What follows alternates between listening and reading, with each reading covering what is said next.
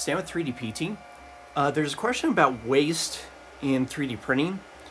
And if I go just by these empty 2.2 kilogram spools, I've actually gone through about 11 kilograms so far, which sounds about right, of 3D prints, including like some of these other smaller spools and things like that.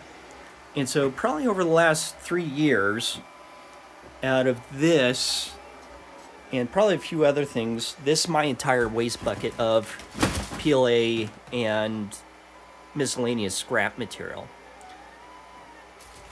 And this is probably about 5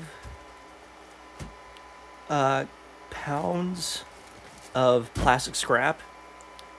So waste overall is not bad. And in the future, I want to actually grind this up and recycle it.